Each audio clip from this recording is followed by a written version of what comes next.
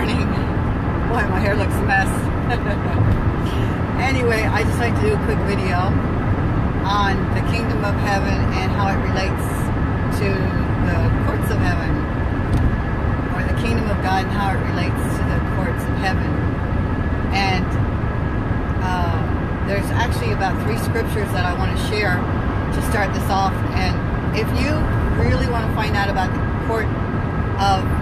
the courts of heaven and how the kingdom of heaven relate, check into the Amplified Bible, because the Amplified Bible is amazing in how it reveals the legality of the kingdom of heaven. So the first scripture is Matthew 6:33. It says, "But seek," and this is Amplified, "but seek by thinking, meditating, and reasoning to inquire into first the kingdom of heaven and his righteousness, justice or virtue, which gives each his due, and all these things shall be added to you." So that's a really great scripture, because it talks about justice, and the kingdom of God is about justice. And then the kingdom of God is in you, and the kingdom of God rules over all. The kingdom of God is the government of God, and the government of God is on Jesus' shoulder, and we are the body of Christ. The government of the kingdom, the ruling thing of this earth is on us, and it all has to do with legality. If you look into our government works by legality. Everything has to be done legally, following rules and laws. Well, there's laws in the kingdom. The law of the Spirit of life in Christ Jesus, the law of sin and death, and also all of those things relate to the kingdom of heaven. Here's another one, Matthew 18:18. We used to always think, okay, I bind you, Satan, in Jesus' name. Take authority over you in Jesus' name. And that's not really what it was meant, or how it was meant to be done. It was meant like this. If I read it to you from the Amplified, you'll see what I mean. Let me see.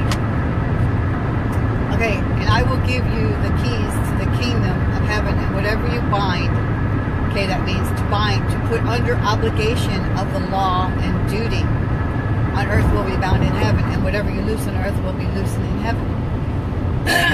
Excuse me. So those 2 scriptures in particular, I wanted to, or a few, whatever they were, I wanted to share with you, because if you look in the Amplified, or you take your King James and you look up each of those words in the Strong's Concordance, you will really begin to see how the Bible is a legal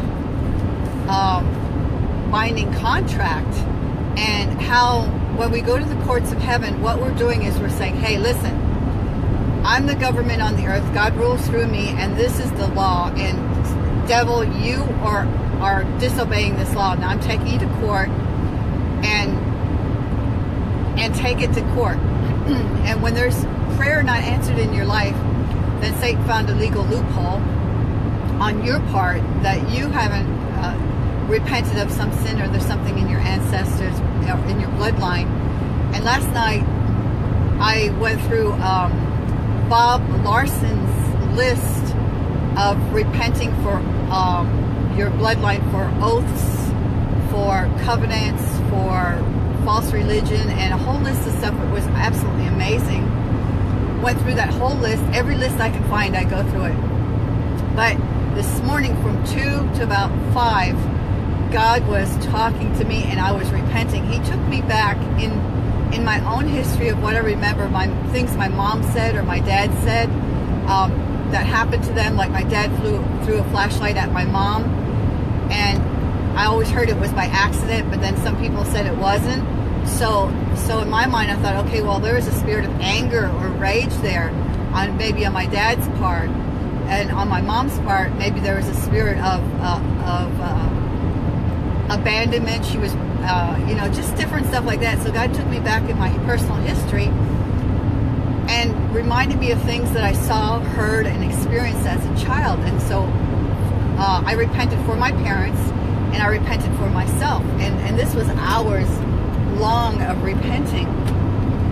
And then this morning when I woke up, I was praying, and I went outside and took a picture of one of the hosts.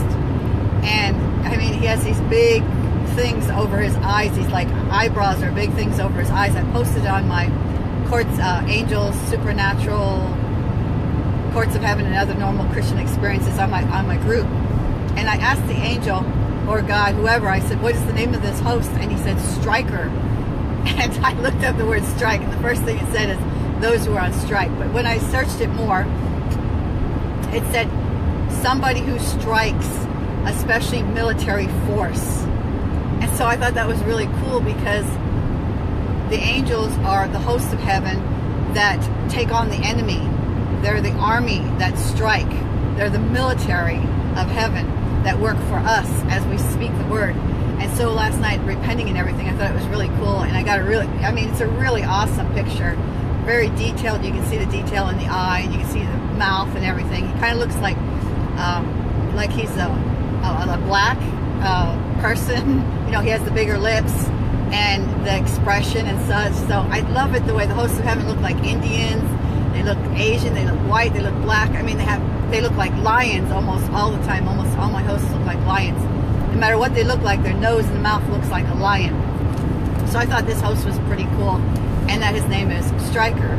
So let me share you some of the angels' names that I've learned, and then I have a few things, words that God showed me that are keys that I want to share with you.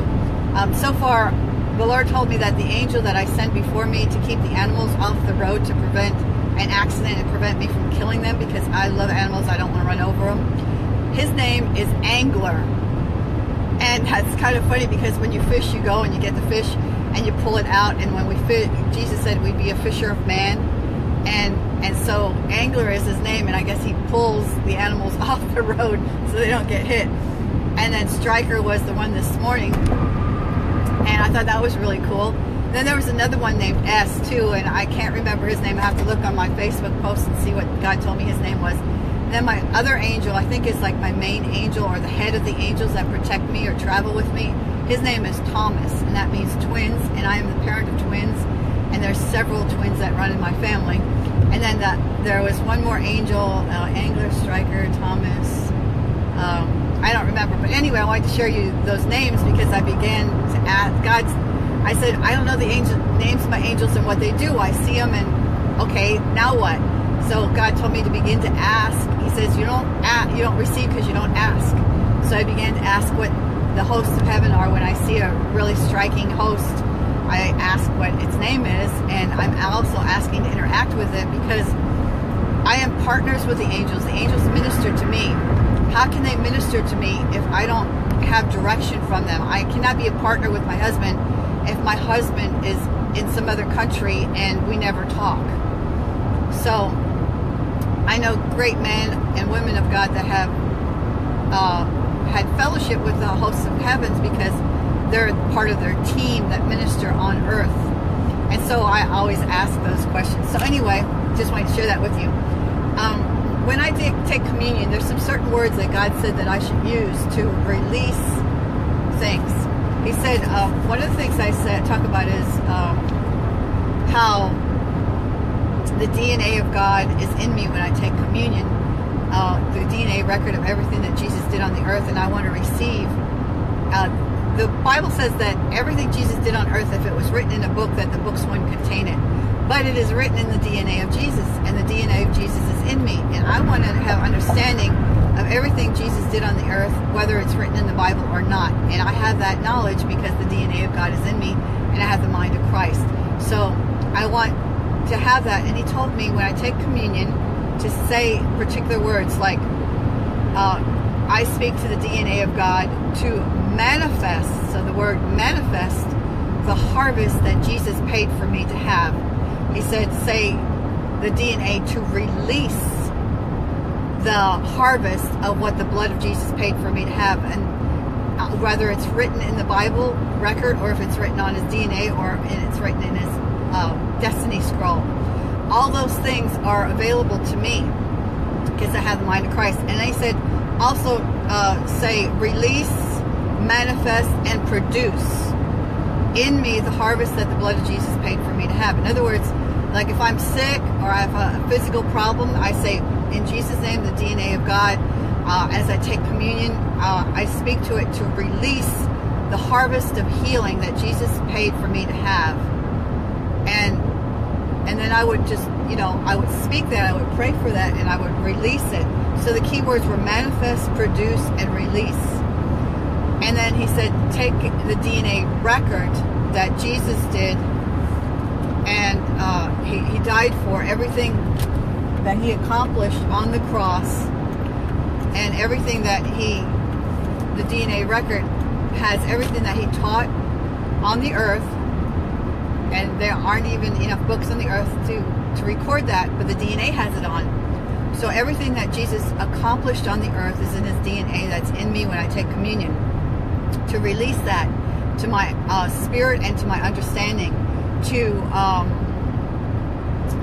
receive everything that he did, to have understanding and knowledge and wisdom of everything that's in the DNA that Jesus did on the earth, that is recorded on his DNA, to take that and for it to be accomplished in my life, demonstrated in my life, taught in my life, and released in my life. So those key words.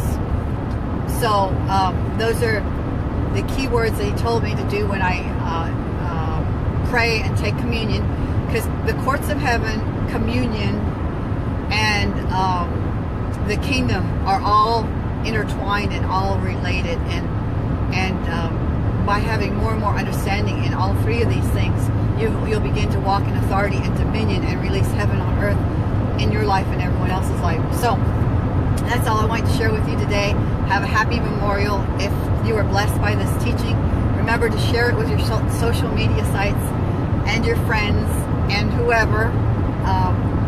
Hopefully it's a blessing to you. And remember, if you're an author, check out robinbremer.net under the author thing. I publish Christian books for Christian authors. I do all the legwork, $300 in 30 days, and the book is yours.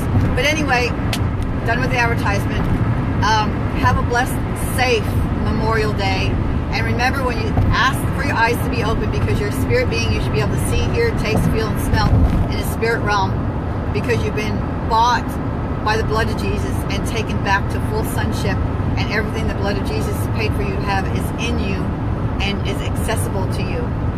So ask what the host's names are, what their job is, what they're doing there, and so on. And the more you think of something, the more you read about something or experience, the more you see something, it opens the door for you to experience it more. So when you want to go to the when you want to go to the courts of heaven, remember something you experienced while you were there before, and it will take you back in. So have a blessed day, a safe day, a fun family day, and enjoy. Be blessed. Talk to you later. Love y'all. Bye-bye.